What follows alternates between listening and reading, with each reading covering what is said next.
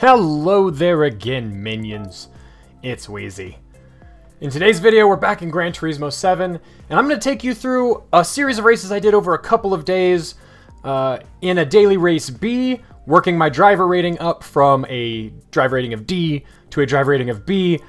It was a long road, ups and downs, tragedy, chaos, anger. So I'm going to bring you along for the ride. Hopefully you find it enjoyable. Hopefully you learn some stuff along the way.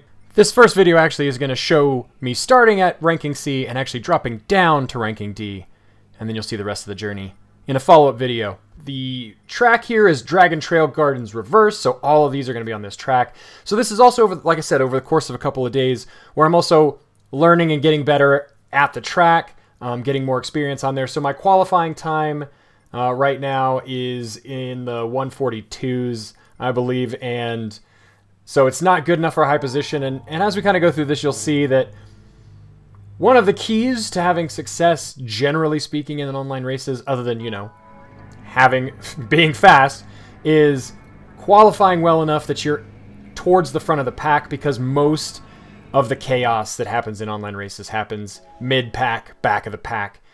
But anyway, let's jump into this first race. Let's go on this adventure together, and hopefully you guys enjoy it. So, Race 1, we're starting P13, my current qualifying time of 1:42.39. I qualified better than one person who actually qualified. Two people didn't set a qualifying time at all.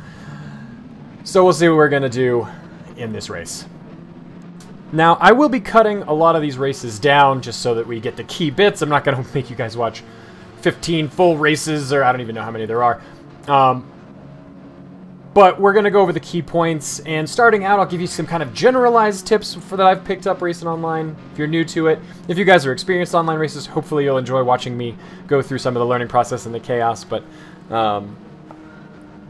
one thing to really keep in mind in online races is to be cautious in the first turn. If you're at the front of the pack, sitting on pole, first, second, something like that, you can usually pretty reliably get a decent line out there as long as you don't get rammed from behind. But when you're in a big, you know, mid-pack or the rear pack, you really need to be overly cautious going to that first turn. If you're really pushing and jockeying for position, there's a much higher chance that you'll pick up some kind of penalty. As you can see, this guy, a couple cars ahead, has picked up a 2-second penalty already, probably for late braking and slamming into somebody. But trust from experience that you don't want to be jockeying to try and gain that 1 or 2 positions in the first turn. It'll probably end up costing you more often than it benefits you. But I'm probably being a little overly conservative because, again, when I was racing this, I'm still relatively new to online racing in Gran Turismo, and there is a lot of precision for it, and it's funny how much there's nerves that are involved, because you really are trying to be precise. As I turned in towards the apex there, didn't see my radar, that guy was there. That was my fault for that contact.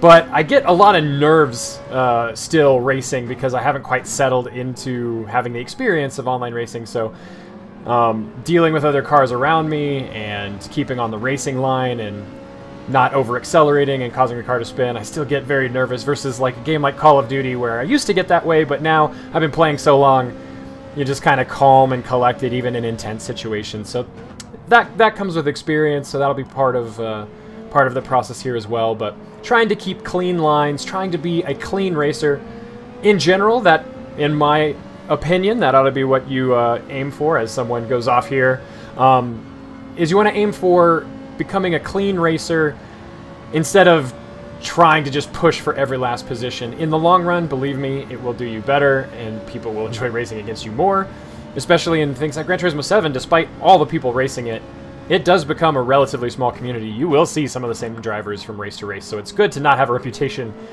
for being an a-hole, because people will, you know, pay you back, as we're seeing some more collisions and stuff here. Another thing that I will say, kind of generally speaking, is stick with the races, right? Don't get frustrated if you get rammed or put off or lose a couple of positions. Finish out the race, because a lot of times other drivers will make mistakes. And really, as far as getting your driver ranking up, is if you finish in essentially the top half, the top 8 positions on the track, generally speaking, your driver rating is going to go up. And so just, you know, stick with it. And if nothing else, more time on track, more laps is going to make you better in the long run, more experience behind the wheel. So I'm up to P9 here, coming through these turns, trying to basically move up. I'm catching up to P7 and 8, which, and P8 here has a little bit of a slip. And again, you're just trying to capitalize on these mistakes, so I'm just trying to keep a clean line, not take too many risks, and take as many opportunities as I can to gain positions as they're available. But as you'll see coming up, especially in some of these lower lobbies, driver skill can often be an issue. And actually what you'll see here is a bit of an accordion effect as I get punted and spun, almost spun all the way out in that corner. But if we jump back and look at what actually happened, you'll see that the driver that just passed me that has that 3-second penalty was actually the cause of that accident, as opposed to the Lamborghini who actually hit me. So let's go take a look at that. So if we look at the radar down here, you'll see that the car 2 cars back actually slams into the Lamborghini, forcing him into me. So he gets both of those positions, but does incur a 3-second penalty in the process. So at least the penalty system kind of worked there. But yeah, these are the things that are going to happen mid-pack, back-pack in these lobbies. So returning back to where we were in the race, I was about to catch up to the 2 positions ahead. So he starts his penalty. So I'm back to 9th, but now I am 3.5 seconds behind the cars that I was almost up in behind. Potentially looking for an overtake. So now I get to spend the next lap trying to catch up. So it's disappointing when this happens, because even though the other cars are penalized, it doesn't necessarily help you recover what you lost. So moving forward to the final lap here, as I'm finally kind of closed back up on P8 at least, trying to see how many positions I can gather up here. And again, generally in these, because I think most of these races are typically 16 drivers, if you finish in the top half of the race, from what I've seen, generally speaking, your driver rating goes up. Your sportsmanship rating depends on whether or not you got penalties or slammed into other cars or a number of those things, but it appears at least that your driver rating is directly linked to your finishing position, which again can be a source of frustration as you're trying to work through these races, because you could be in a top 10 position, you know, looking 5th, 6th, looking to finish higher in the points, but then you could get rammed and lose 10 positions and finish and lose on your driver rating kind of through no fault of your own. But again, you see them kind of jockeying for position here. So 7 and 8 switch positions here. The Brazilian has had a little bit of a moment again, kind of deja vu of when I was catching up to him earlier. Now I'm just trying to make sure that I'm keeping it clean through this chicane, not ramming into the back of him. And I want to come out of this final turn and hopefully have a run on them. That's really my only overtaking opportunity, is to just get a better run out of this final corner and hope I can beat them to the line. And lucky for me, they are kind of jockeying for position, so P7 actually goes off into the wall here, loses a lot of momentum. I pull in behind him to get as much draft as I can, pop out, just beat him to the line. P8, enough to increase my driver rating a little bit. But these are the kind of moments for online racing that actually for me are like really addictive, where even though things can be frustrating, you get some setbacks, even if it's not necessarily for the win, those little battles, that last turn to try and get that position and gaining it by a tenth makes it really exciting. So first race, went up 5 positions, finished 8th, a good result. So let's jump into some of these other races and see how it goes. Although in this, you'll see that the Lamborghini, Brian Stack there, actually does apologize, even though maybe he didn't even realize that he got rammed. Maybe he just thought he screwed up and slammed into me, but I let him know that whatever, it's all good, because it definitely didn't seem super malicious, and again, upon review, wasn't even really his fault. But always good to see that. If you make a mistake, make amends. Building a reputation does help. So let's jump over to the next race. I have not improved my qualifying time between these races, so now I'm starting P14 in this lobby. So once again, gonna have to work from the back and just see how many positions I can gain. And you'll see through these races, right, where this illustrates the value of putting in the time trialing, in the qualifying, to try and improve your overall starting position in the race and give yourself a better chance of success. But here we go from P14. Let's see how it's going to go.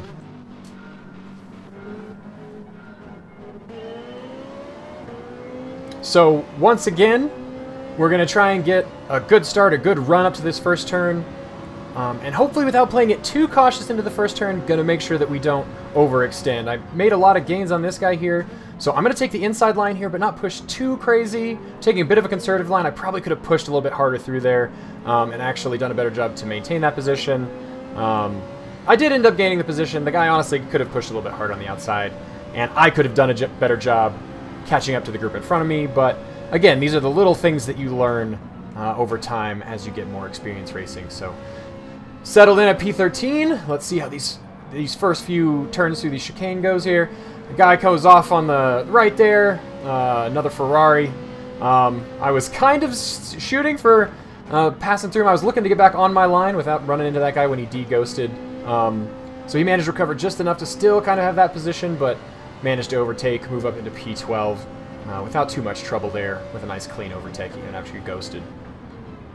You got to watch out for these hard turns like this. This is where you can really get dive bombed, and as you see kind of on the radar there, I very nearly got dive bombed into that. So in these lower lobbies, this kind of stuff can happen. So I wouldn't necessarily say there's a whole lot you could do to prevent that. Sometimes if you are anticipating a dive bomb, you can try to take a different line, but I'm trying to take the fastest racing line here so I can catch up with this group ahead and gain positions, but you know, that's a risk you take in these lower lobbies with just getting viciously dive bombed. Luckily, avoided it in that particular instance as someone else finds himself off the left side of the track, and so once again, I'm gaining another position just by driving a clean race and just staying on the racing line and continuing to move up and around the track, being consistent. Consistency is key. But speaking of dive bombs, as we move back at the beginning of lap 2, going back into turn 1, hard on the brakes, guy comes up behind me and absolutely annihilates me. Did not stop for that corner. Uses me as a brake. The Brazilian overtakes me. I lose several seconds to the cars in front of me. I don't lose technically the position to the guy who hit me. He's still behind me. Although obviously it has cost me dearly. Hopefully he probably at least got a 2 or 3 second penalty out of that. Although you can't necessarily be sure that Gran Turismo is going to fairly hand out the penalties. But, you know, it just is what it is. I got to keep on chugging. P12 now. And got to get back on it and hopefully make up some positions now that I've been dive bombed. Looking in the rear view, this guy is just flying through the chicanes. He hits me again. And absolutely no respect for the racing line. That's kind of a joke. This stuff can be frustrating. Sometimes you gotta laugh. Sometimes you're gonna scream. During the race, I probably was not laughing. But looking back at it now, oh, just what an absolute mess these races can be. So part of the reason why hopefully sharing this with you is helpful is give you some advice towards getting to higher ratings when you get up into the B driver ratings. Things get a little bit cleaner. You still have some trouble mid-pack and rear-pack, but yeah, the idea with getting your driving rating up is to avoid a lot of these absolute mad lads. So jumping up ahead a couple of turns here as I'm catching up to the cars in front, coming up to the triple left-hander here. We're going to see the car in front of me go wide. Another car is just completely off, perpendicular to the racing line. And gain a position from that and close up real close on this guy in front as I'm trying to get this inside line on him as I get a better exit on that corner. Now I'm trying to take the narrow line through the chicane. He turns in on me. This is where when you got these side-by-side races through chicane or an S or any kind of turn, you need to leave room for the other car, right? If you're on the inside and the apex is on the inside, then just because you are slightly in front doesn't mean you get to cut into that apex if there's another car on a narrower line. This is how overtaking works. So you do have to leave room.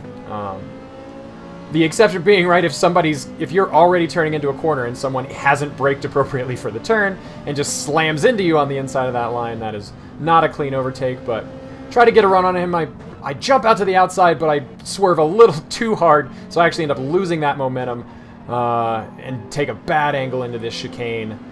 So I'm not able to close the gap, and in fact, he pulls away just a little bit going into the final turn of lap 3. And unfortunately, that is where it would end, so jumping ahead to the final lap. Finished P11. Not the best result. Had some opportunities to gain some positions, but again, a couple of just dive bombs, bad luck from some of the other drivers in the race, and P11 is the best I could come up with. So even though I improved 3 positions overall from where I started, it was not good enough to be in the top half of the positions. So I did get a clean race. I didn't get any penalties. I didn't slam into anyone, even though I got annihilated. But this did cause my driver rating to drop, unfortunately. So you're still in the C rating going into the next race. So for this lobby, still haven't improved my qualifying time, but I managed to get placed P9 in this. So a little bit of a weaker lobby, or maybe just some of the players who were finishing higher quit or moved up to a higher rated lobby. Your driver rating can actually increase pretty quickly at these levels if you get a couple of podiums or even a win. But this race, optimistic because I'm getting to start a little bit higher in the pack at P9 instead of P13, 14. So hopefully we can pull a better result out of this race.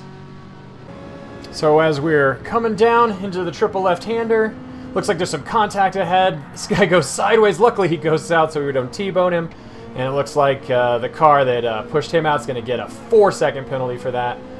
And gain a position up to P8.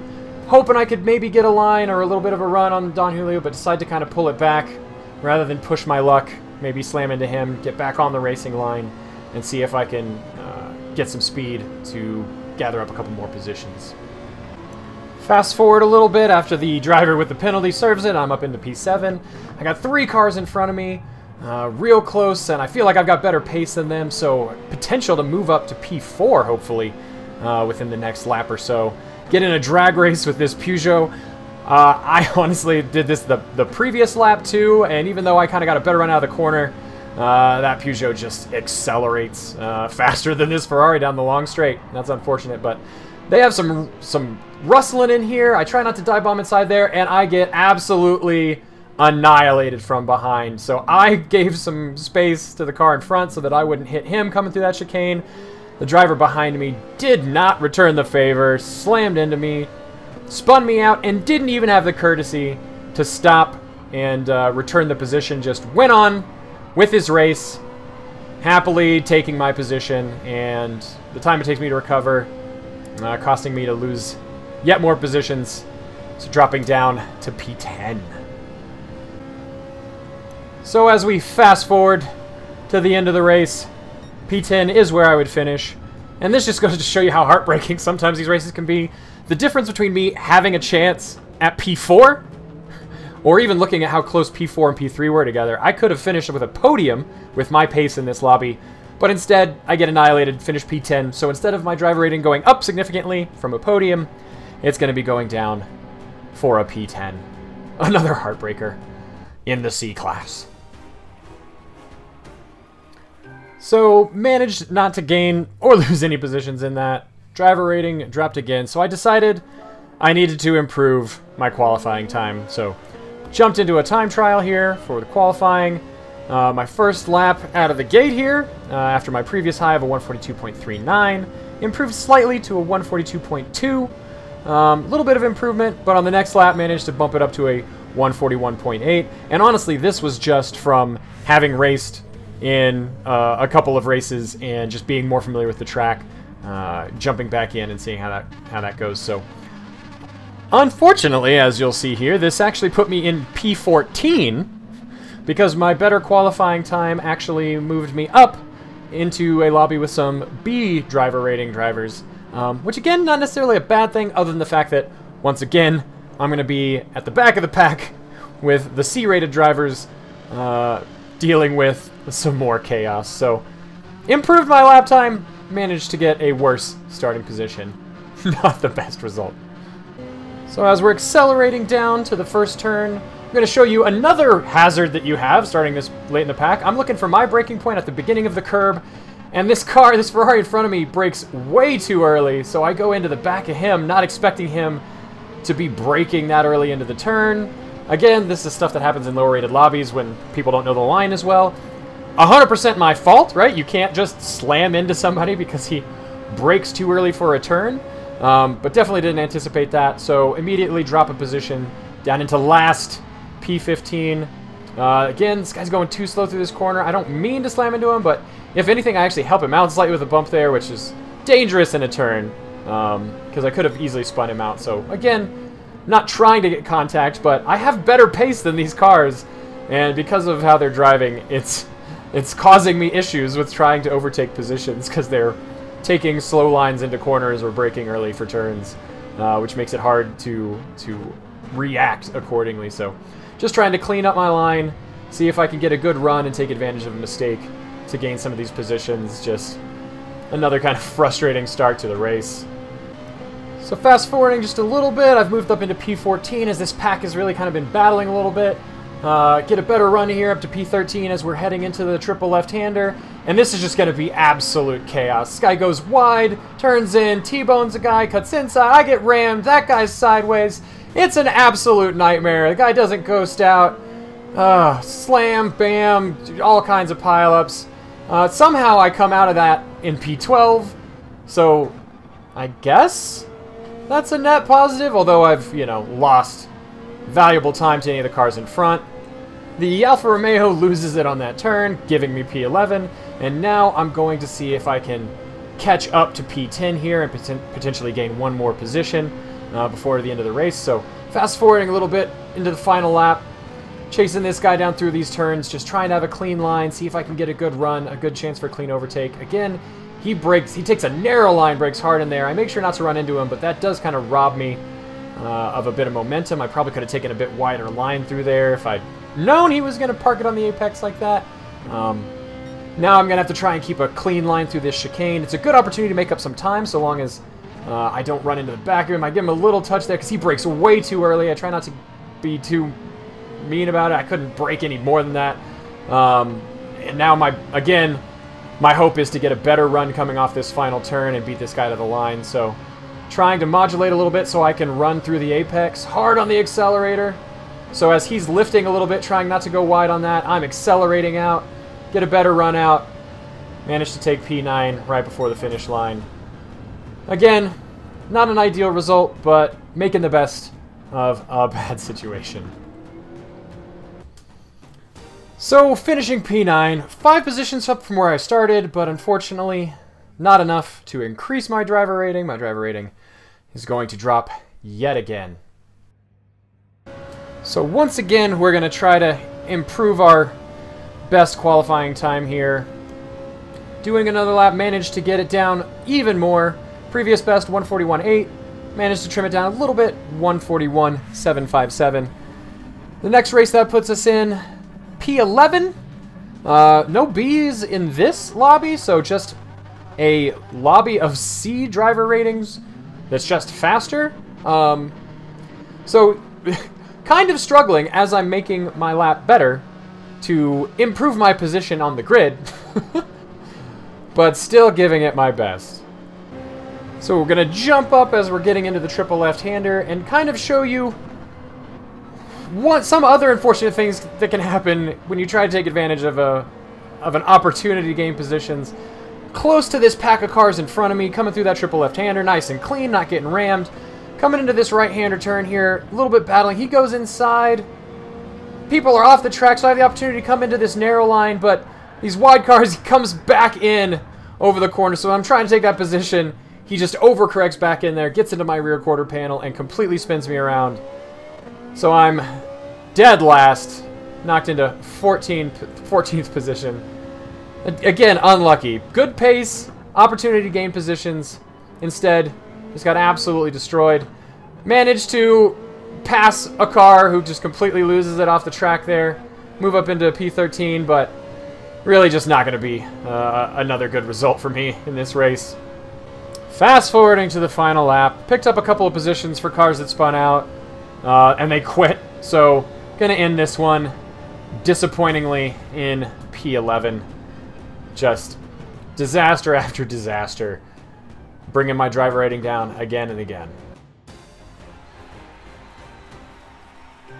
Clean race, though. Alright, so going to go again to try and improve my qualifying lap time yet again. Current best, 141.28.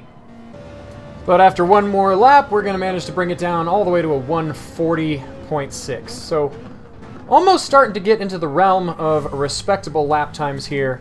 So as we jump into the next race, still C-rated. This one's finally put me up a little bit better. P6 to start this next race. But it didn't take too long for things to start to unravel a little bit. Coming back down through these S's. This Ferrari goes wide, and so I'm looking for an overtake because he's running slow. I look to the outside, he kind of closes in, and that loss of momentum, 2 people get by. I lose 2 positions on that. So instead of gaining that position, I lose 2. Luckily, this guy goes wide again, so I'm able to take the inside line here. I'm leaving him space on the outside, but I had to slow enough that another car comes inside on that position. So we're almost kind of sort of 3 wide here as I'm down into 9th. About to come into the chicane here, so I want to be very careful not to cause contact. I was looking again for a guy to potentially brake early. He did. Managed not to get any contact in him. And then just absolutely rammed and spun out from behind. At least this time, this guy waits to give that position back. But again, damage done. So essentially falling back to last, except that the guy who spun me out was at least sportsman enough to not take my position as well as my dignity. But again, I've just P6 to P14 on lap 1. Not a good result. I managed to scratch back a couple more positions before the end of the race, but the best we're gonna do in this one is P11. So, despite, again, good pace, good starting position, gonna get murdered into infinity, finish P11, and lose some more driver rating. And unfortunately for me, this would actually drop me down into a D driver rating. So, even though I jumped in and improved my qualifying time yet again from a 140.6, in the next video, you're gonna see me struggle with driving from the D class, but we're gonna get all the way up to B. So be sure to come back to check that one out in the next video. Hopefully you guys enjoyed. If you did, leave me a like. If you didn't, leave me a dislike. And I'll see you guys in the next one.